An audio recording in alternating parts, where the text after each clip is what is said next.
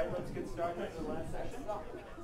Personal note, I'm happy to say that this next to last day of TASI is the first day that I've sort of felt my brain melt down.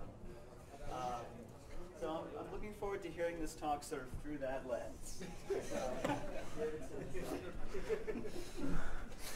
Okay, very good. So last time we talked about this theorem due to Lucier and Mack that the correlation functions of a reflection positive conformal field theory can be analytically continued to Whiteman distributions on the Lorentzian cylinder. I just wanted to make a couple more comments about the geometry of the Lorentzian cylinder. So first of all, this embedding space coordinate gives most of the information about where we are on the Lorentzian cylinder, but this just parameterizes a copy of S1 cross SD minus 1. And so the actual Lorentzian cylinder is given by the universal cover of this. So to say where we are in the Lorentzian cylinder, we need to give the embedding space vector and also how many times we shift by 2 pi in this direction. And so the Lorentzian conformal group is the orthogonal group in this space, SO d comma 2, but not quite. The problem is that, so this thing contains a maximal compact subgroup, SOD cross SO2, and this SO2 consists of precisely the shifts in sigma. And the problem is that even though this space is invariant under a 2 pi shift of sigma, the actual physical space where the theory lives is not. So this is not the appropriate group for describing the symmetries of the theory because it contains an element that, well, because the element that shifts sigma by 2 pi is trivial in this group, but non-trivial in the theory. So the correct Lorentzian conformal group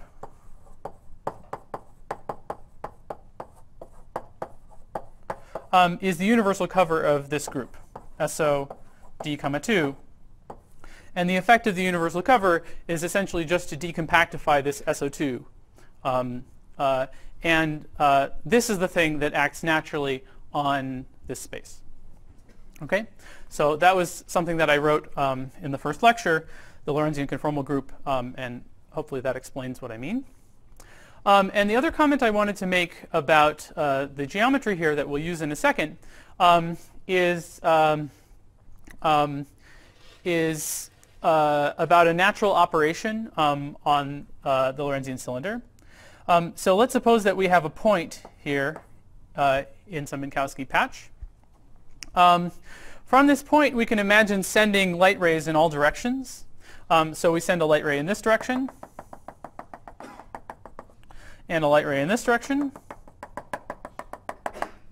But this picture is periodic, so the two sides of the diagram should be identified because we're on a cylinder. So this thing emerges out here, and you see that the light rays intersect at another point. And in fact, if you have light rays going in d dimensions, so this is a two-dimensional picture for simplicity, but in d dimensions, if you had light rays going out in all directions, they would all intersect at another point. And that point I'll call TP. So T is sort of a translation from one Minkowski patch to the next Minkowski patch on the Lorentzian cylinder. And the relationship, and T is an operation that commutes with the conformal symmetries. Okay, so the way I described the relationship between P and TP was a conformally invariant thing because the paths that the light rays take are the same in any conformal structure. Okay, and in terms of the embedding space variables, the relationship here is that so if we start on one side of the cylinder, then we move up, then sigma increases by pi to go here, and we also go to the diametrically opposite side of the cylinder. So this operation T acts on XL to give minus XL. Okay, because we shift by pi in all the sigmas, and we take this unit vector on the sphere to minus the same unit vector. Okay. Good. All right. So that's the geometry on which Lorentzian conformal field theory lives. And now I want to start talking about some interesting observables that have lots of important physical applications and are very difficult to make sense of in Euclidean signature. And the observables that I'll talk about are null integrated operators.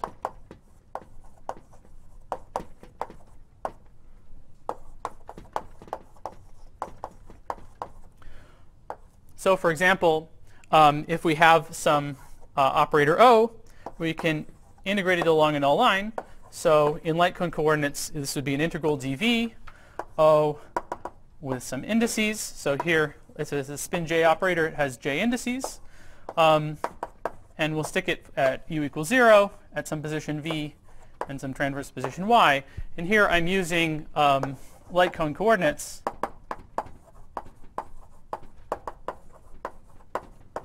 Where u is t minus x1, v is t plus x1, and y is some transverse direction.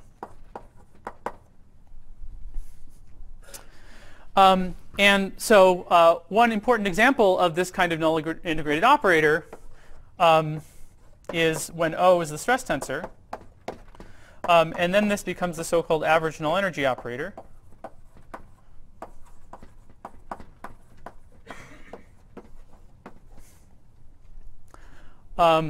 Which we'll talk about in detail a little bit later.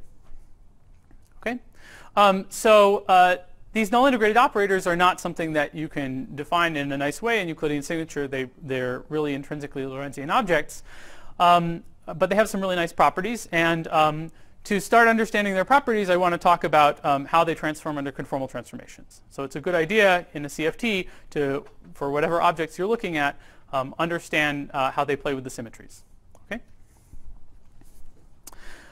So to do that, I'm going to develop a little bit more technology.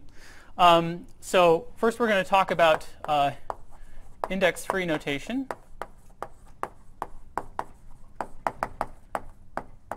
And this will start out as a mathematical convenience, but will end up taking on a life of its own, as we'll see. So the idea of index-free notation, by the way, did anyone talk about index-free notation in any of the other lectures? No? Okay. All right, so the idea with index-free notation is, suppose we have some operator, and for simplicity I'll take it to be a traceless symmetric tensor. Then it's very convenient to contract the indices with a polarization vector. So for example, I can introduce a vector z and contract the first index here. And because O is symmetric, I can use the same polarization vector for all the indices without losing any information. And furthermore, because O is traceless, I can actually take z to be null, and I don't lose any information. And I'll explain what I mean by that in a second. And so the idea is that this defines an object O of x comma z. It's a function of position and also this polarization vector z. My claim is that you can go back and forth between this object and the underlying tensor at will. And so this is just another way of encoding this tensor. And as an example, let's suppose that we had some 2-index traceless symmetric tensor f mu nu, and suppose we knew what its contraction with z's was. Suppose that this is equal to v dot z squared for some v. Then exercise show that f mu nu is uniquely fixed to be v mu v nu minus 1 over d delta mu nu. Okay, so the idea is that this is the unique traceless symmetric object such that when you contract it with z, you get this thing. Okay. All right. So by construction,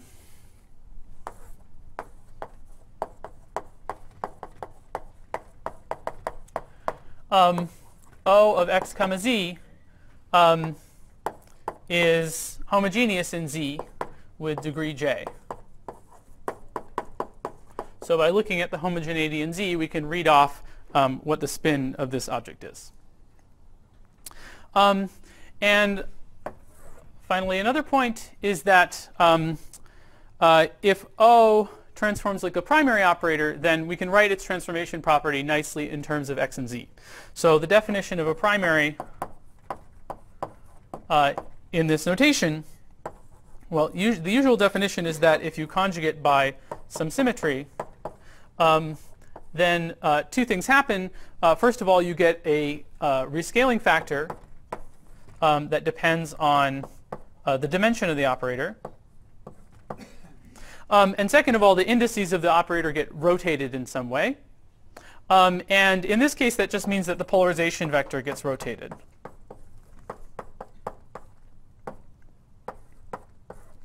Okay, where here omega and r are, omega is the rescaling and r is the rotation, the local rescaling and the local rotation associated with some conformal transformation.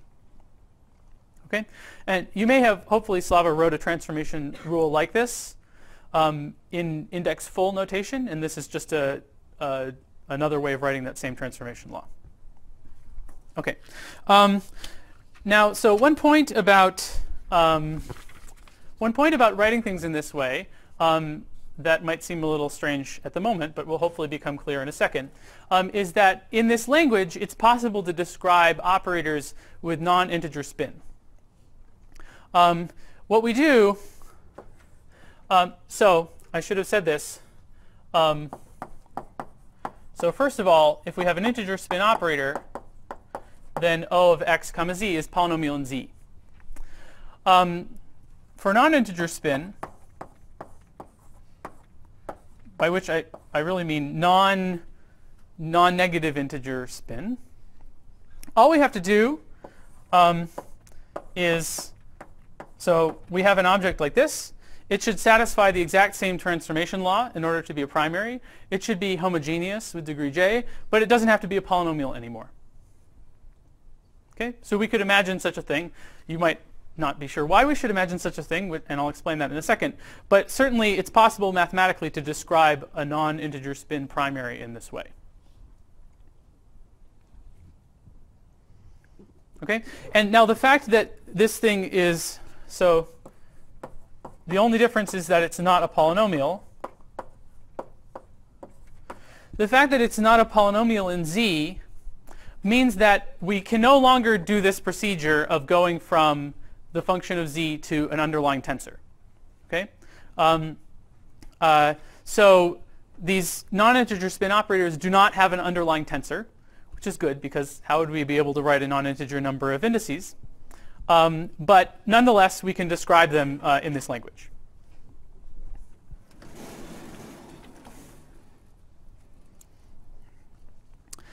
Okay, the last bit of technology that we need is lifting operators to the embedding space.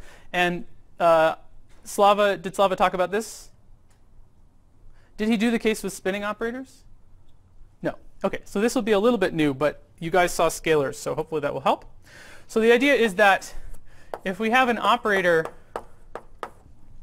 with spin, then we can lift it to the embedding space.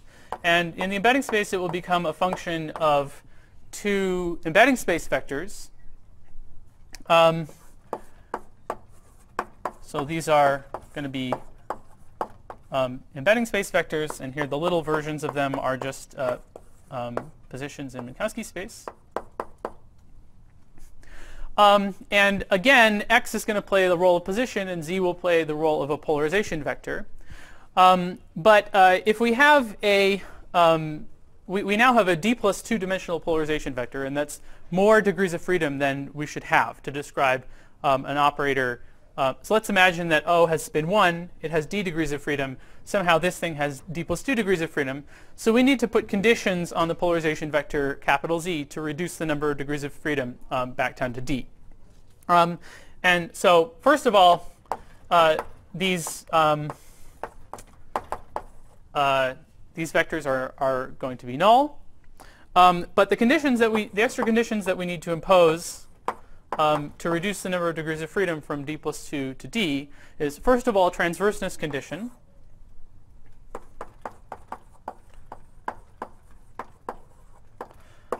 And second of all, gauge redundancy.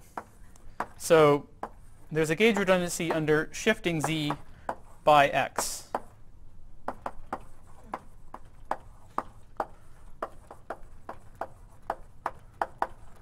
And all the formulas that we write will have to be consistent with this gauge redundancy.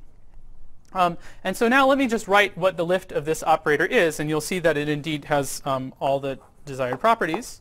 Okay, so the idea is that you start with this operator in flat space, and the lift to the embedding space is as follows. So it's capital X plus to the minus delta O, and maybe to disambiguate things a little bit, I'll write EMB for embedding. Later I'm just going to use the arguments of the operator to indicate whether I'm in the embedding space or not. So O of little x mu is equal to capital X mu over capital X plus, comma little z mu equals capital Z mu minus z plus over x plus x mu. Okay, so as an exercise, you should check that this definition is consistent with this gauge redundancy. Okay, so we've lifted our flat space operator to an operator on the embedding space that has some nice properties. First of all, it's homogeneous in both capital X and capital Z. And second of all, it's consistent with this gauge redundancy. And the homogeneity property is that, so I'll write the gauge redundancy again. So O of x comma z is equal to O of x comma z plus beta x. And its homogeneity properties are, by construction, O of lambda x alpha z is lambda to the minus delta alpha to the j O of x comma z. Okay, so that's the lift to the embedding space, and we can easily go back and forth from the embedding space to flat space. So let me write the dictionary in the other direction. So O of little x comma little z is just given by specializing the embedding space vector to the Poincare section. And we also have to specialize the polarization vector to a polarization vector version of the Poincare section. Okay, and you should check for yourself that this is the inverse to the thing on the previous board. Okay, and then finally, the whole point of doing this is that it makes the transformation properties of these operators under conformal transformations very simple. If we have a conformal transformation labeled by G, then the coordinates of this thing just transform in this way, where G acts as a matrix on capital X and capital Z. Okay? So by making this lift, we can now think about the linear action of the conformal group, and we don't have to work hard thinking about this nonlinear action. Questions?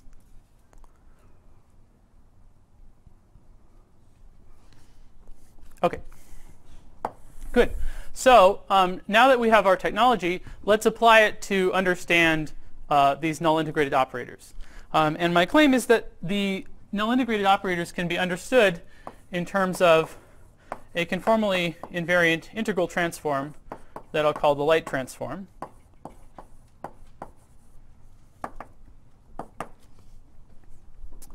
And its definition in the embedding space is very simple. So it's a one-dimensional integral. And given an embedding space operator O, it gives back an operator with embedding space coordinates. And it's given by the following integral, O of z minus alpha x minus x.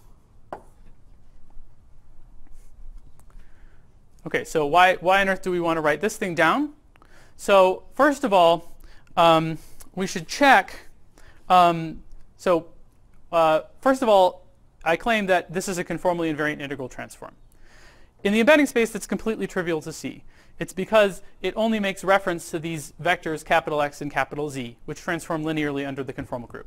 Okay, so the transformation properties of this thing are the same as the transformation properties of this thing. Okay, so it's conformally invariant.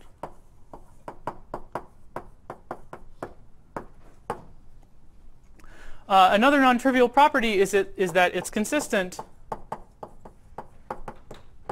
with the redundancy under shifting Z. And the way it manages to do that is if you shift Z in this way, then you can undo that shift by just making a change of variable on the integration variable alpha. Okay? So you can shift alpha to compensate for this shift. So this is automatically gauge invariant. And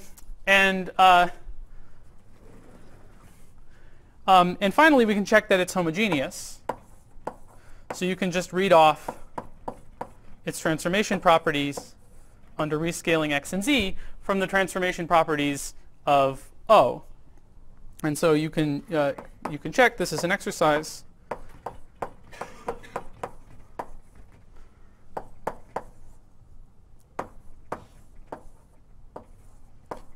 That it has this homogeneity. And together, all these properties imply that this thing is a primary operator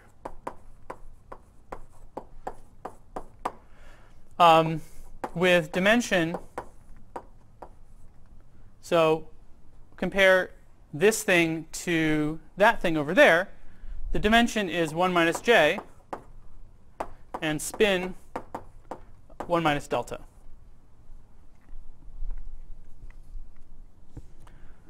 Okay, so it's a conformally invariant integral transform. It takes a local operator to some kind of non-local operator, but the non-local operator transforms in a really beautiful way under conformal transformations. It's still a primary.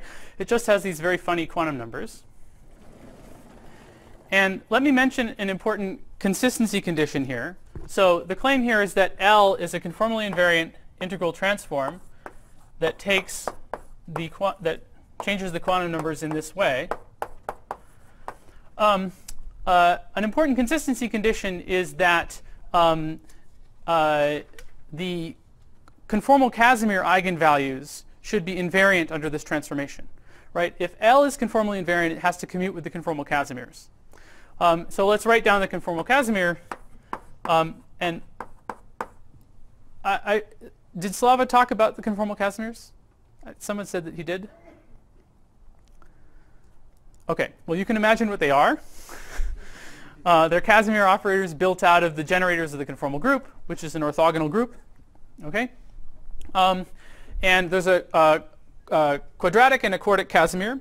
And so, for example, the quadratic Casimir eigenvalue is a somewhat famous formula. And there's a similar formula for the quartic Casimir eigenvalue.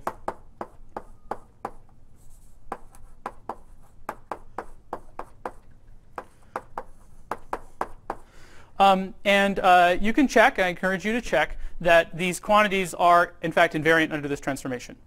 And it's actually a little bit non-trivial. You need to do a little algebra. You can't just well, maybe some of you can do it in your heads. So good. So a transformation that preserves the Casimirs like this is called an affine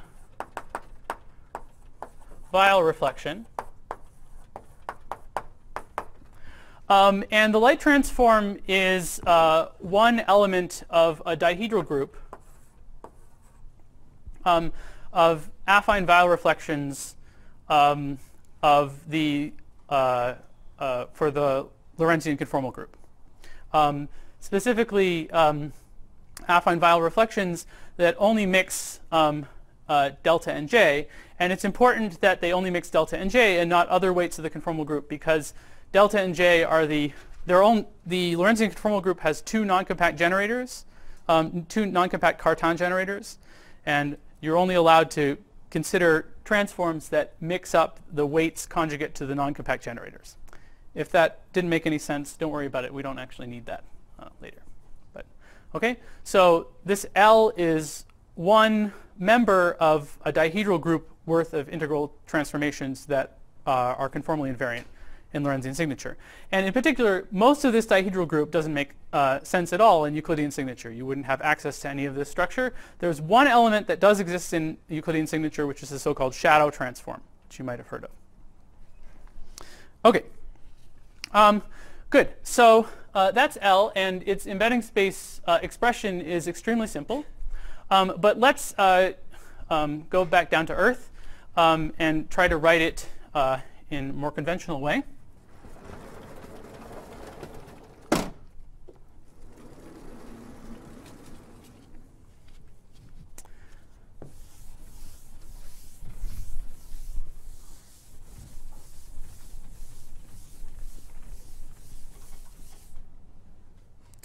Okay, so we're going to write L in Minkowski coordinates. And for this, we can just use our dictionary for translating between flat space and the embedding space. So the dictionary says that we should take our operator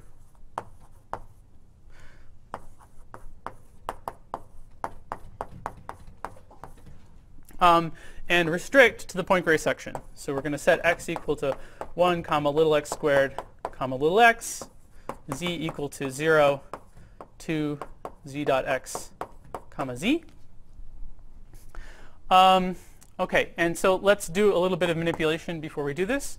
So first of all, we can use gauge redundancy of O in its second argument to shift the second argument. So we can instead write this as z minus alpha x, comma, so what I want to do is subtract 1 over alpha times the first argument.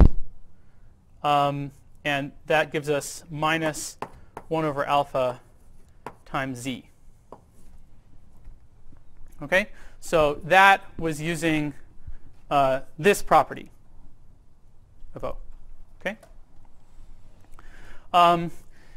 and so now I can use homogeneity to pull out some factors of minus alpha. Okay, so it's homogeneous of degree minus delta in its first argument. So I get a minus alpha to the minus delta. And it's also homogeneous of degree j in the second argument. So I get minus alpha to the minus delta minus j, O of x minus capital Z over alpha, comma z,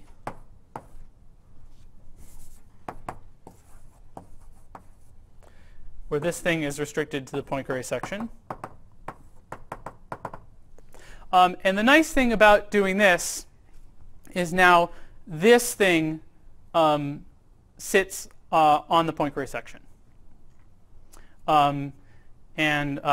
So when we restrict this thing, it's very simple to write down what the restriction is in terms of a flat space operator. This is just O of little x minus little z over alpha, comma little z.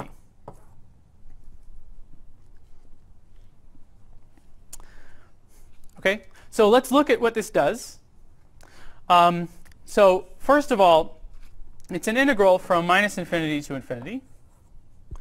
So when alpha is equal to minus infinity, the operator O is sitting at the point x. Okay, so here's x.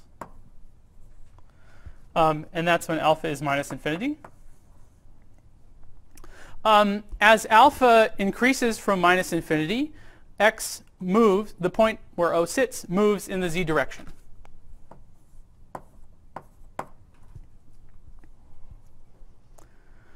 Now something funny happens when alpha hits 0. When alpha hits 0, the Minkowski coordinate here blows up. So O is moving along the null direction, and it gets out to null infinity. You might worry that something bad is happening there because we have this fractional power of alpha. It's okay when alpha is negative, but when alpha becomes positive, like what's going to happen? We don't know. But this diagram makes it clear that we shouldn't worry. So what happens when alpha equals 0 is that we're moving along this light-like trajectory, and we get to this point, alpha equals 0. But the point is that in a conformal field theory, null infinity is not a special place. Okay? There's nothing interesting happening there, unless, of course, there are other operators inserted in the correlator that happen to sit at null infinity. But let's assume that other operators are in generic positions. Okay? So there's nothing interesting here. There's no singularity in the correlator. And what that means is that this factor of minus alpha to the minus delta minus j will be canceled by, is necessarily canceled by singularities in correlation functions of this thing. Okay? So this isn't a special point. So we can just keep going. And the correct prescription is to keep going into the next Poincare patch, or the next Minkowski patch. And we end up at this point TP, or TX. And another way to see that that's where we end up is to look at the embedding space coordinate for the operator. So when alpha is minus infinity, this is z minus infinity times x. But we're working projectively, so we can rescale things, right? And we're working modular rescaling, so let's rescale this by a factor of infinity. And so this is equivalent to x. Okay, that's another way of saying that the operator starts at the point x. And the endpoint is z minus plus infinity times x, which is equivalent, under rescaling, to minus x. And I claimed earlier that the embedding coordinate for this next point, tx, is just minus the embedding coordinate for the original point. Okay? So that's good. It means that the integration contour, actually this is something I should have said earlier, the integration contour is a conformally invariant contour, and that's important for making this a conformally invariant transform. Okay?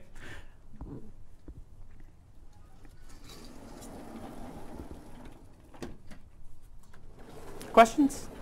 Yeah. Great, that's a great question. And actually, I'm going to address that now. So what do you do if you're sitting in Minkowski space? Well, there's only one way that you can fit this operator inside Minkowski space. The point x has to be at past null infinity. If you move the point x down to past null infinity, then the whole contour fits inside Minkowski space. So a Minkowski observer has access to some properties of this operator, but the observer doesn't quite see the whole structure because it can't, he or she can't move the operator the full way that the operator wants to be moved.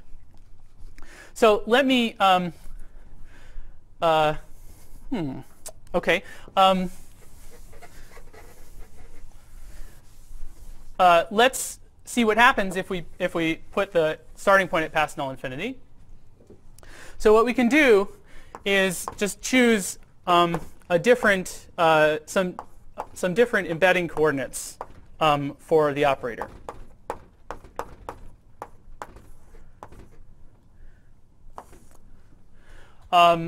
So here I'm writing coordinates x plus, x minus, and then light cone coordinates for the other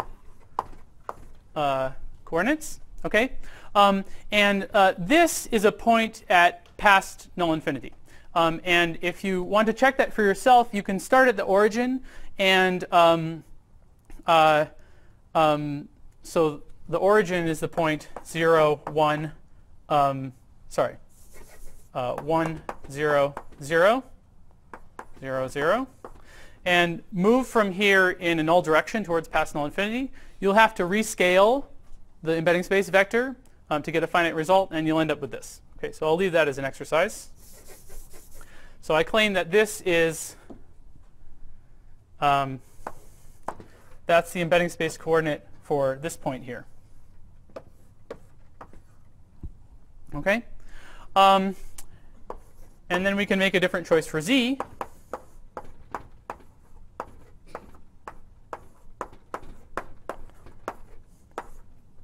Okay? Now, an important point is that these choices satisfy the conditions that x naught is null and z naught is null and x naught dot z naught is 0. And these conditions are necessary in order for this to be a sensible place to put the operator. Okay? So if I satisfy these conditions, I can, as long as I satisfy these conditions, I can choose any embedding space vectors I want, and I'm going to choose these. Okay? And so you choose these and use the dictionary. And you'll find that this is exactly the light transform.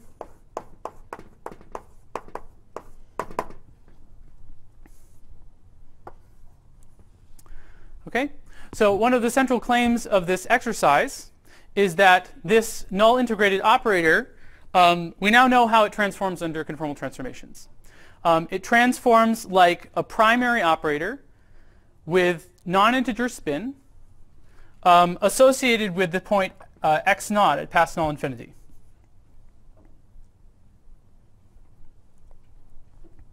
Okay? And so as an example, the average null energy operator transforms like a primary with dimension -1 and spin 1 minus d. Okay? Is there a question? Okay, good. So understanding the conformal transformation properties of these operators is extremely useful for understanding their correlation functions. Okay. And because this isn't a local operator, I just don't care if it has a funny dimension or something. That's right. So that's a good point. So it's not a local operator, so it doesn't have to satisfy the unitarity bounds for local operators. And in fact, the correlation functions of these non-integer spin things have some funny and interesting properties that we'll talk about. And actually, your question is related to a computation that I want to do right now. Any other questions?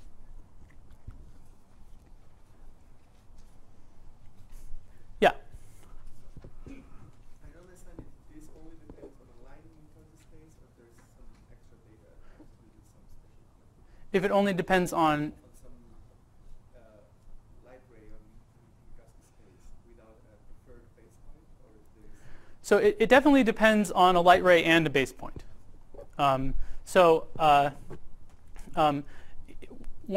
Once you specify the light ray, you have to say what the base point is. So this operator here is different from this operator here, which has a different base point.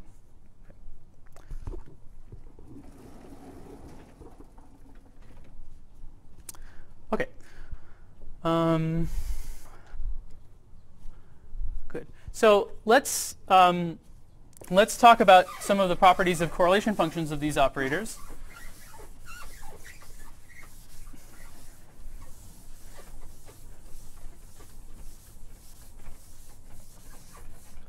And for that, we're going to prove a useful lemma.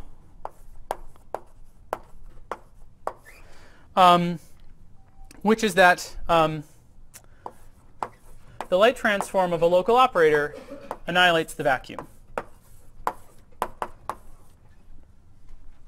Okay, let me give a super slick proof of this lemma that you guys are going to not really like, but it goes to your question. So the super slick proof is this is an operator with dimension 1 minus j and spin 1 minus delta. If it did not annihilate the vacuum, it would create a state with dimension 1 minus j and spin 1 minus delta. And there's the state operator correspondence, which tells you that there would be a local operator with those quantum numbers, and that violates the unitarity bounds. Okay, so who was satisfied with that? Okay, a couple of people satisfied. Okay, now let's prove it in a little bit more satisfying way. So what we're going to do is consider a Whiteman function, just a general correlation function, with an arbitrary insertion of a whole bunch of local operators, and then the light transform of O acting on the vacuum. And we're going to show that this is equal to 0. And if this is equal to 0, then it establishes that this is equal to 0 as a state. Okay? So what is this? It's the integral from minus infinity to infinity. And we're going to show this. We're going to pick a convenient conformal frame for showing this. I'm going to pick this conformal frame, okay, so that we can work in light cone coordinates and everything is nice and beautiful and very hands-on. Okay, so we're going to have an integral dv of the correlation function of all of these insertions times O of u equals 0 v y acting on the vacuum. Okay, so all right, so from the first lecture, or the beginning of the second lecture, we know that this Weightman function is holomorphic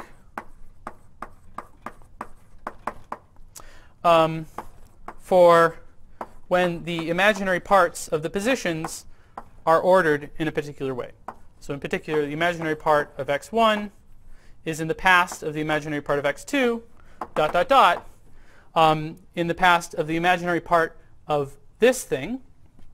And we're going to take y to be real, but we're going to allow v to be complex, okay, in this argument. So the imaginary part of this position is just 0, imaginary part of v, comma 0.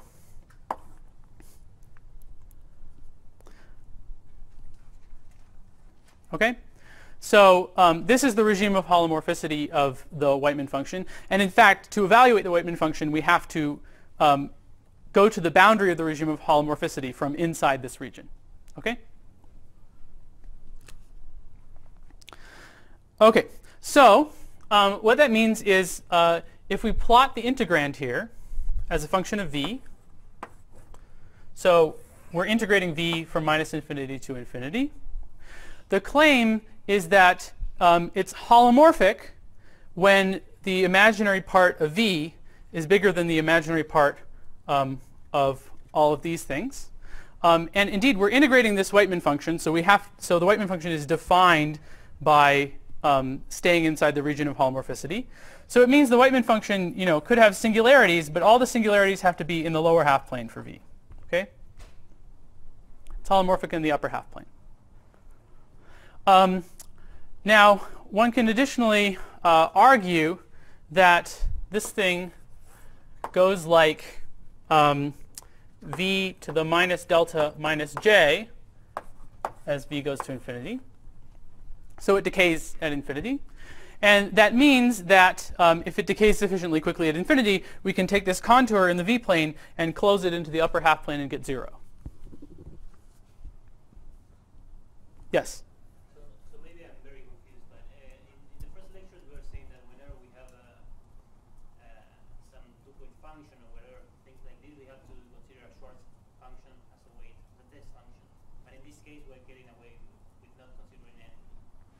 Okay, so your question is, here we're not integrating against the Schwartz function, we're integrating against something that's not a Schwartz function. That's true, but I claim that the integral converges anyway, because the correlator is well behaved at infinity. In that case, you could, if you like, think of this integral as a limit of integrals against Schwartz functions, if you want. Other questions? Yeah? So we've shown that this state is orthogonal to all states created out of the vacuum by local operators. Is that right? Correct. So how do we know there isn't some super selection sector or something that satisfies those properties but isn't 0? Okay, good. So the question was, how do we know that there isn't a state that is not created out of the vacuum by local operators? So first of all, in a QFT on Minkowski space satisfying the Weightman axioms, that is not possible because the Weightman axioms include the statement that the space of states is spanned by the action of local operators.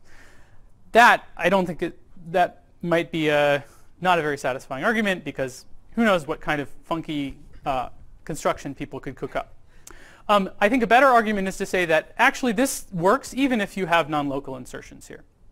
Okay, so even if you have non-local insertions, if you wanted to define a Whiteman distribution in the presence of those non-local insertions, you would still have to start in the regime of holomorphicity, go to the boundary of the regime of holomorphicity in the same way. Okay, so it's not actually important that these things be local. Okay, so essentially, maybe a less fancy way to say this is just let's imagine giving V a small positive imaginary part. What does it do?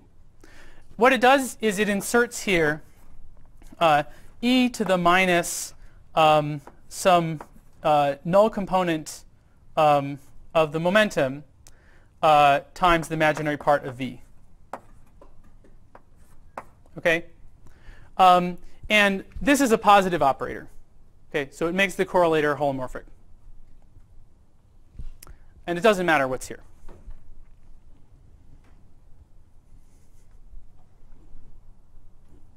Okay? Good. Okay, so this means that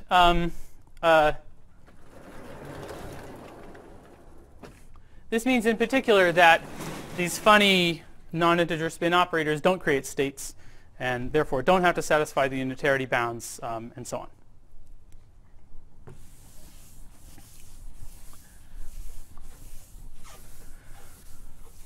Now, as I said, the knowledge of how these things transform under conformal transformations is very useful for constraining the correlation functions.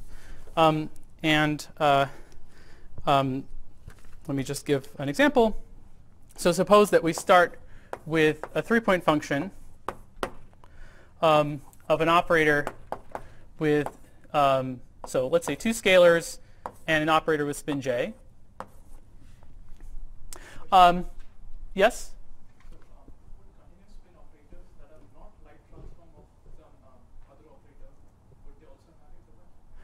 Yes, that's right. So hopefully later we'll talk about continuous spin operators that are not light transforms of local operators. They also annihilate the vacuum, and there are a few different ways to see that. But maybe the slick way is the easiest one.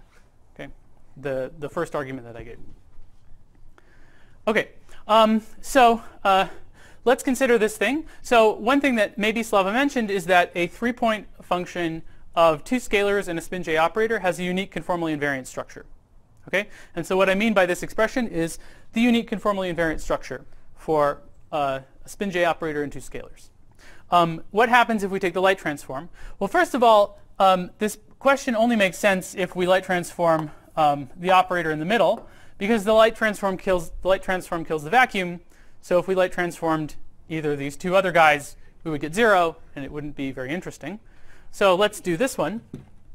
Because it's a conformally invariant transform, it has to give you something that transforms like a 3-point function of phi1, phi2, and something with these shifted or with these reflected quantum numbers. But there is a unique 3-point structure for 2 scalars and a spin something operator. So it tells you that this has to be proportional to that 3-point structure. So it would look like schematically 1 minus j, 1 minus delta, phi 2, with some constant of proportionality that you can figure out as an exercise.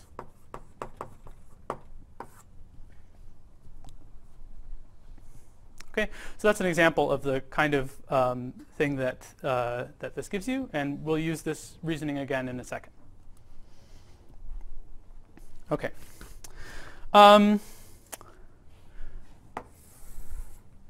Good. So now I want to talk about, again, one of the most important examples of this type of operator, which is the average null energy operator.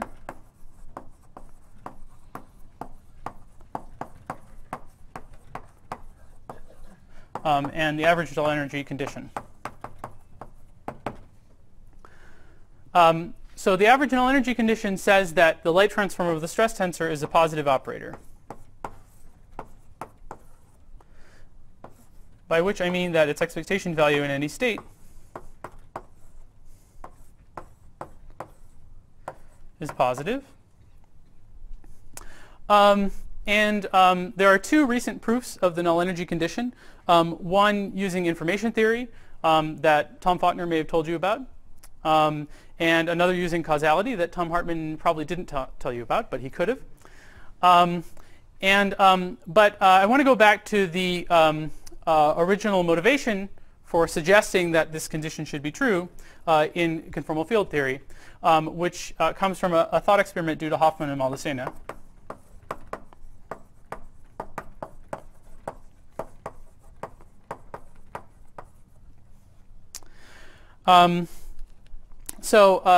Their idea was to consider a conformal collider event. So here's Minkowski space. And let's imagine some kind of explosion near the origin, by which technically I mean, say, the insertion of an operator that creates a non-trivial state. This operator insertion creates excitations that move out to null infinity.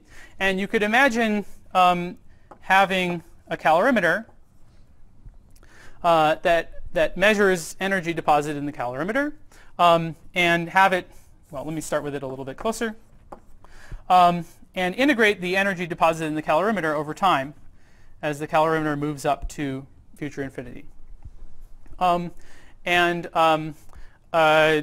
So this type of experiment happens every day at the Large Hadron Collider, and usually they find that the energy is positive, so it's reasonable to expect that it should be positive. Okay? And specifically, we're going to be interested in taking a limit where the calorimeter is very far from the event, and that corresponds to the calorimeter moving along trajectories that go closer and closer to null infinity. So you can see that in the limit where the calorimeter goes very far away from the event, it's moving along null infinity. So let's see. So let's derive that the Anneck operator is the thing that you get.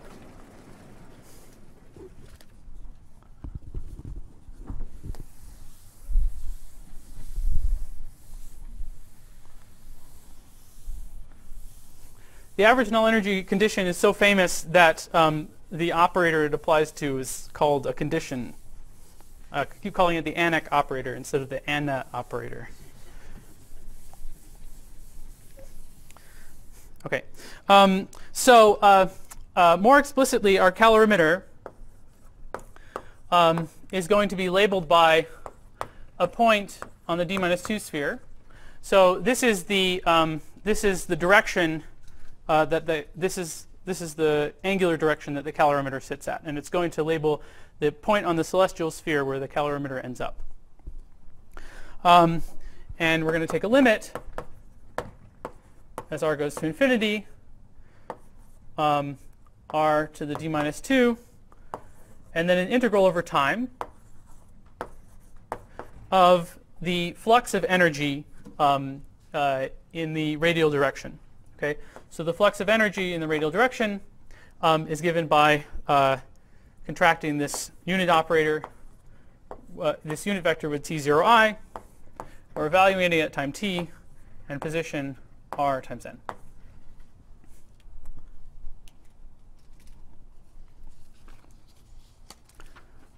Okay, so that's the definition of our detector. Okay, so let's relate this to the formalism that we developed before. Okay, so the first comment is an exercise, which is to convince yourself that this product of unit vector times t0i can be written as 1/4 z mu z nu minus z bar mu z bar nu times t mu nu, where z mu is 1 comma minus n and z bar mu is 1 comma n. Okay, the point of doing this is I want to write the stress tensor insertion in terms of some null polarization vectors. And remember, I claimed that we could always go back and forth between the operator contracted with null polarization vectors and the underlying tensor. So we know that this should be possible, and indeed you can just check for yourself that this is a way to do it. Okay, and the other comment is that when we take the r to infinity limit, this part is actually not going to matter. We'll actually check that. So as r goes to infinity, we can ignore this part, and we really just get a null component of the stress tensor. Okay, so let's write this in the embedding space then. So this is 1/4 limit as r goes to infinity, r to the d minus 2, integral from 0 to infinity dt, t of capital X, comma capital Z, where capital X is on the Poincare section. And in this case, it's just equal to 1 r squared minus t squared t r times n. And capital Z is the Poincare section version of a polarization vector, 2x dot z comma z. And explicitly that's 0 minus 2 r plus t, 1 minus n. Okay, so we'd like to take a limit as r goes to infinity of this thing, and the only thing that we have to do is just track what happens to these embedding space vectors. And a nice thing about writing things in terms of the embedding space is it makes totally clear how things scale as r goes to infinity. So we'll see very clearly why we need exactly this factor. Okay, but we need to do something slightly tricky, which is to note that if we sit at fixed time and take the limit r to infinity, we end up at an uninteresting place. We end up at spatial infinity. So that's not good because the integral goes all the way along null infinity. So we can't just take the r goes to infinity limit at fixed t. Instead, we need to rewrite t in terms of so-called retarded time. So I'll write t is equal to r plus alpha and write everything in terms of alpha.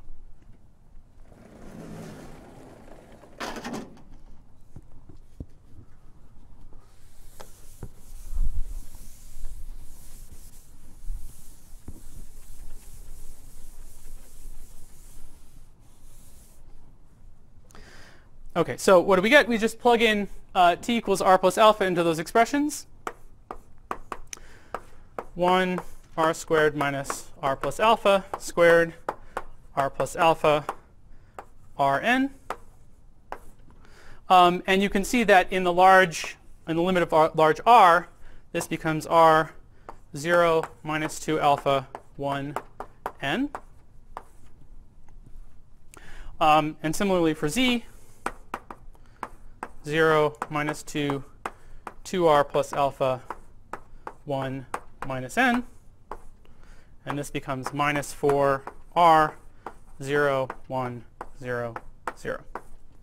And so now let me define a couple useful reference points. So the first one is the point at infinity, which has embedding space vector 0, 1, 0. Okay, so this is the limit as x goes to infinity in a spatial direction of 1 x squared x, right? Modular rescaling. And the other reference vector is a polarization vector 0, 0, z. And so we see that this thing becomes little r times z infinity minus 2 alpha x infinity. And this thing becomes minus 4r x infinity.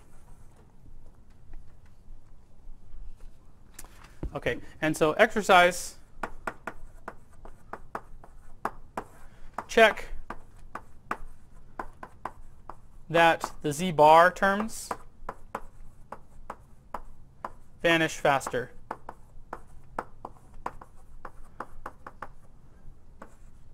as r goes to infinity using this formalism. Okay. And so maybe some of you can see where we're going already.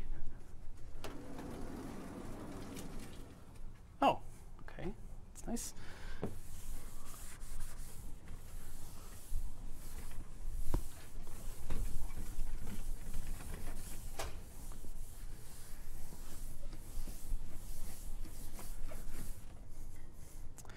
So what we find, E of n is 1/4, limit as r goes to infinity, r to the d minus 2, integral over retarded time, so minus r to infinity, d alpha, r to the minus d. So here what I'm going to do is use the homogeneity properties of t. Okay? So we have t evaluated at these two vectors, but t has homogeneity minus d in its first component, and 2 in its second component, because it's spin 2. So we can pull out those factors of r and 4r, and we get t of z infinity minus 2 alpha x infinity minus x infinity. Now the r's cancel.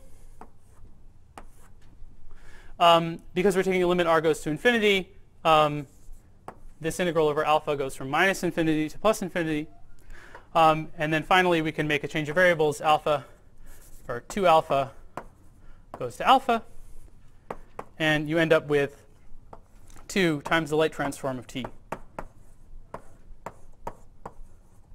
at x infinity comma z infinity. Okay, so what's happened is what you might expect from the picture. We end up with the light transform of the stress tensor at the point spatial infinity. What that means is that the starting point for the light transform is spatial infinity, and then it moves along some null direction and ends up at time like infinity. Okay? So the conclusion is that this light transform of the stress tensor has a physical interpretation as the total energy deposited in a calorimeter. And therefore, we reasonably expect it to be positive. Now, the rigorous proofs of the average null energy condition are a bit more involved. And hopefully, I'll have time to sketch one of them for you tomorrow. But now I want to just give you a sense of the kinds of things that you can get from this condition.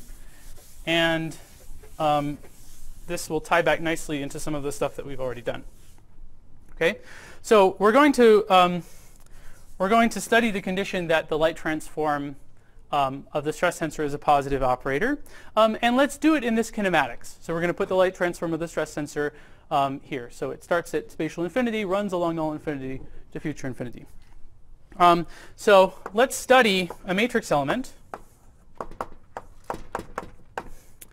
between primary operators.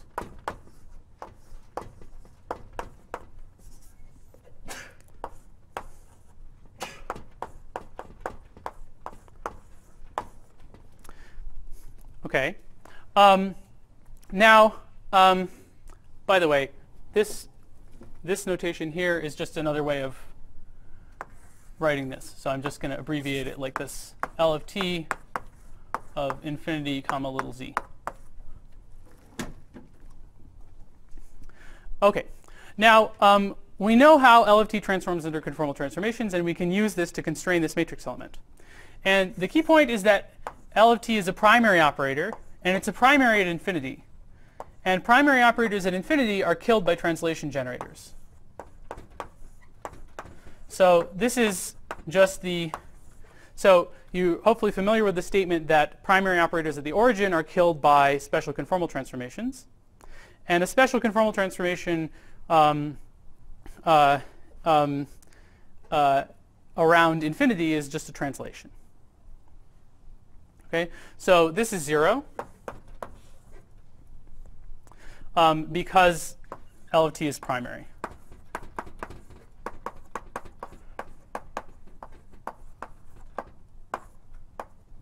It's primary because we wrote it in terms of this conformally invariant integral transform. That's one way to see it. could see it in other ways, of course.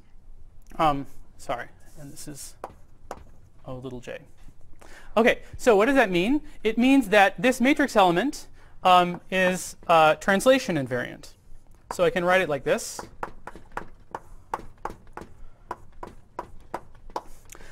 Okay, now suppose we want to study positivity of this operator.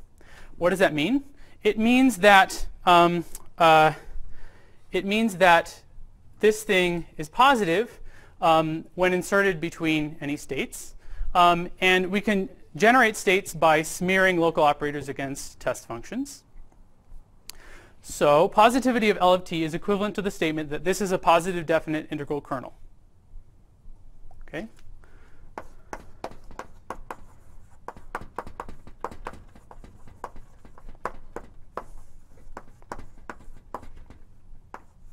Okay. Does this situation look familiar to anyone? So what's the next step? Fourier transform, right? Okay, we want it to be a positive definite integral kernel. Because it's translationally invariant, it's partially diagonalized by going to Fourier space.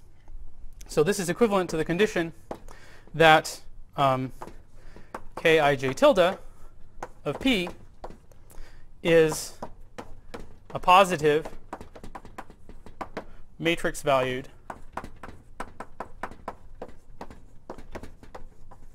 tempered distribution.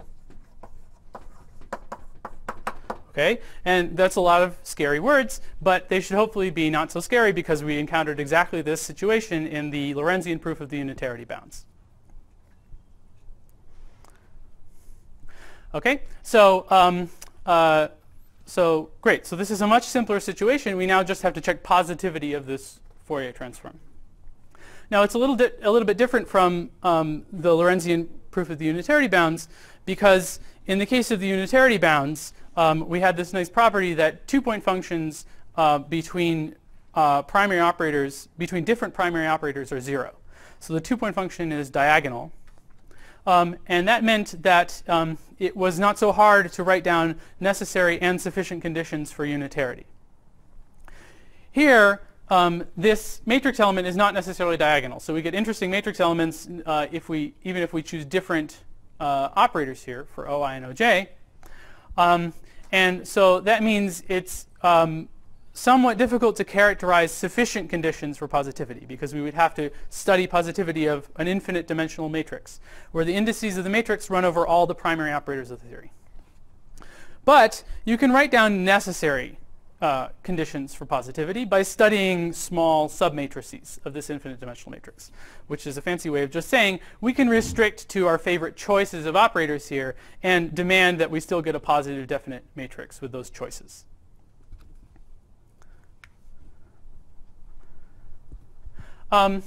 And so one of the most important choices is the case where OI and OJ are themselves both stress tensors.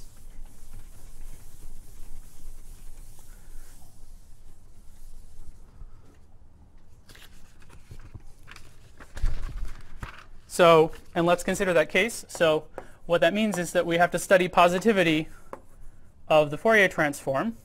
And now the indices of this kernel are going to be the spin indices of the stress tensor. So this is equal to this matrix element.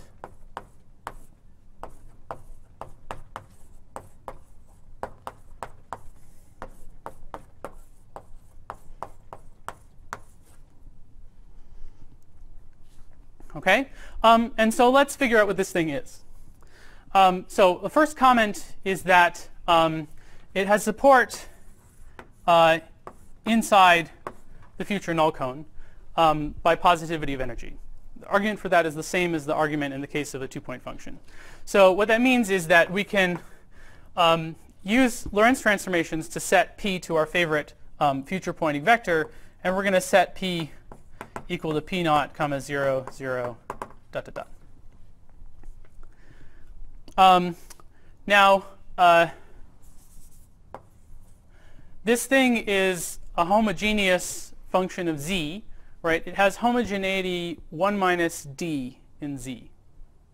That comes from the fact that this thing has spin 1 minus d.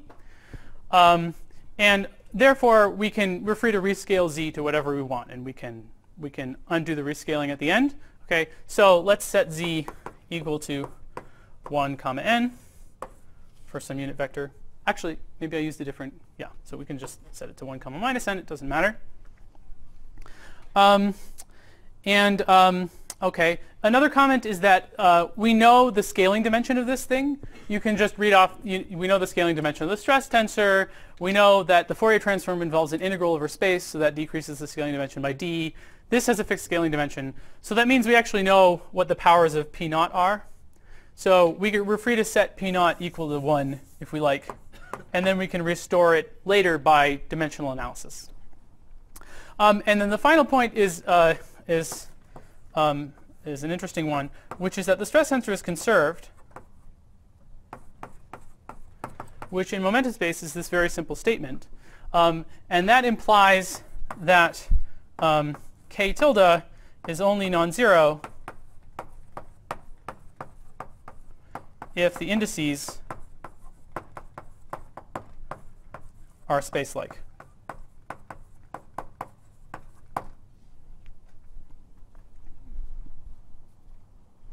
Okay, and so now what do we need to do? We need to, after making all these specializations, we have to study k tilde with space-like indices. These indices should be traceless and symmetric. And the only object that we have to build things with is n.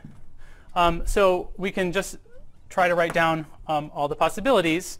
So one possible term is delta ik, delta jl, plus delta il, delta jk over 2, minus traces. Okay, that one doesn't involve any insertions of n. We could also have something like with 2 insertions of n, so something like delta ik, nj, and l. We have to symmetrize and subtract traces appropriately. And then finally, we could have a term with 4 n's in it.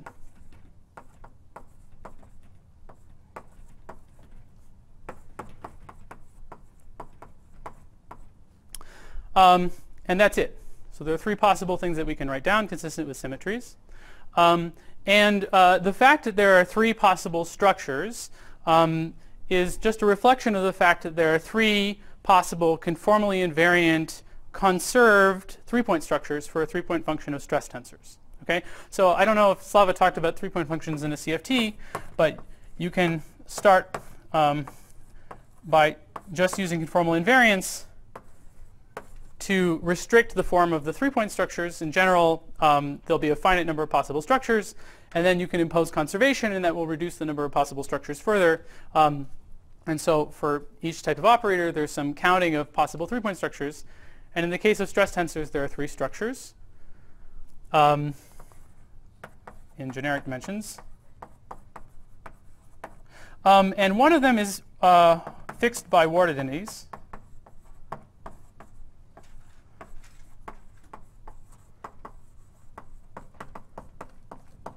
Specifically, the Ward identity is the condition that if I take a stress tensor and I integrate it over a d-1 dimensional surface, a codimension 1 surface, then I should get the conformal charges. Okay? So I know what the integral of the stress tensor over a codimension 1 surface should be, and that allows you to fix one of the possible coefficients of these 3 structures. And then there are 2 remaining. And if you like, you can take these to be T2 and T4. Now, the exact relationship between T2 and T4 and your favorite formalism for counting conformal 3-point structures is something that you can only figure out by actually doing the computation, which is something that I don't have the honesty to do right now in front of you guys. But you do the light transform and the Fourier transform starting from this, and you'll end up with this. This is the only thing allowed by symmetries. And so now we can impose that this thing is a positive definite bilinear form. And that gives constraints on T2 and T4. And these are the famous Hoffman-Maldacena bounds. And I'll write them for you in 4 dimensions. So for example,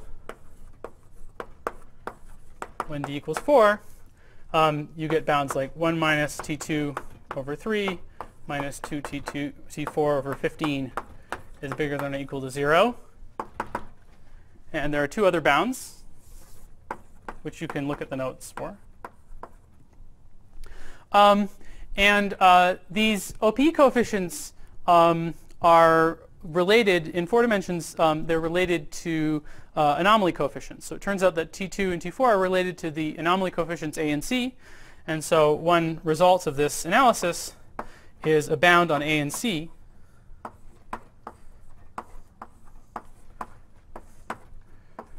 which involves a 31.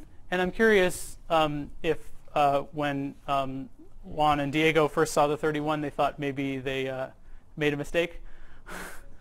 Yeah, OK. Yeah, that's usually good. If you see a 31, you should check yourself carefully. But that isn't, in fact, the correct answer. So you get bounds on anomaly coefficients. And this is very interesting because these anomaly coefficients enter in many different ways. For example, A appears in a monotonicity theorem for RG flows. And that immediately tells you something about how C can behave under RG flows. If you're interested in studying the space of quantum field theories or conformal field theories, then this is an important constraint. And there are an infinite number of constraints like this that come out of the average null energy condition.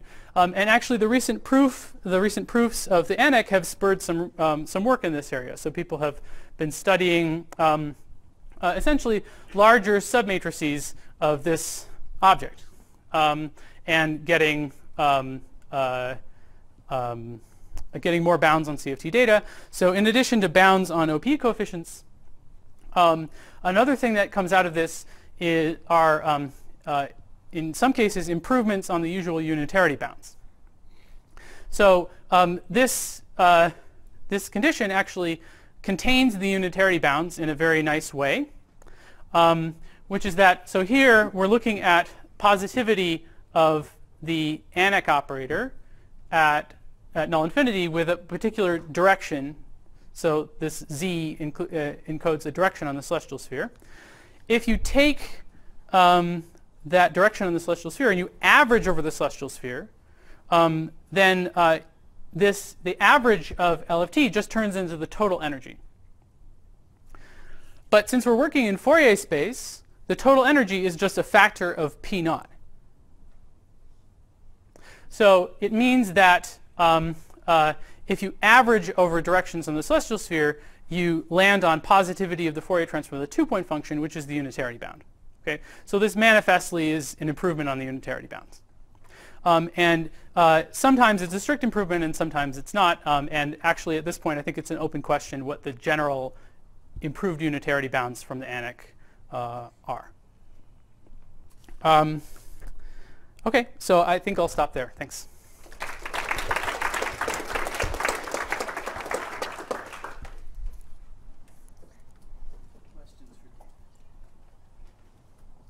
Yeah.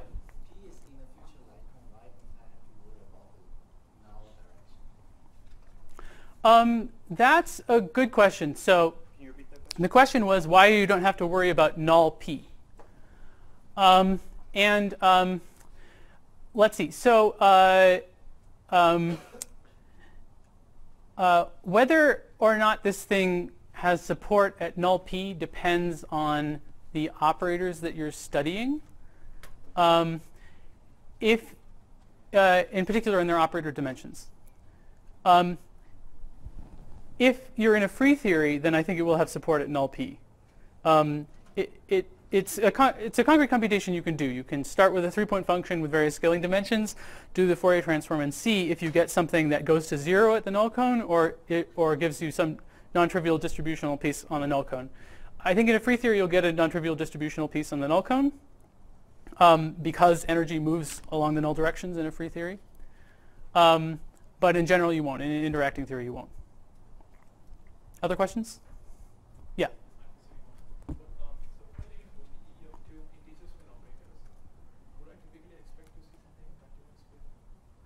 Okay, that's a great question. So the question was, if I take an OPE of two integer spin operators, should I expect to find something of continuous spin or not?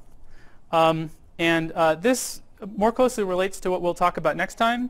But the idea is that there's a usual version of the OPE. The usual version of the OPE is that you have two local operators, you OPE them, and you get local operators. That usual version of the OPE has some regime of convergence. Okay, so you can only apply it in certain kinematic situations. Depends on where the other operator insertions are. In Lorentzian signature, that statement is actually a little bit different.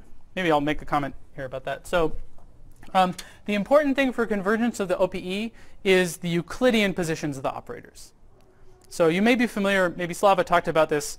The OPE converges in Euclidean space if you can draw a sphere such that two operators are inside the sphere and everything else is outside. So that's a statement about Euclidean separation. It's that there's some Euclidean separation between the two operators that you're trying to OPE and everything else. You can evolve by a little bit in radial quantization, radial time, before you get there. So it's the Euclidean positions that's important for the OPE. And in Lorentzian signature, the Euclidean positions are the I epsilon prescriptions. So in a Lorentzian signature, the important thing for convergence of the OPE is the I epsilon prescription and nothing else. That's a bit of an oversimplification, but essentially the condition for convergence of the OPE in Lorentzian signature let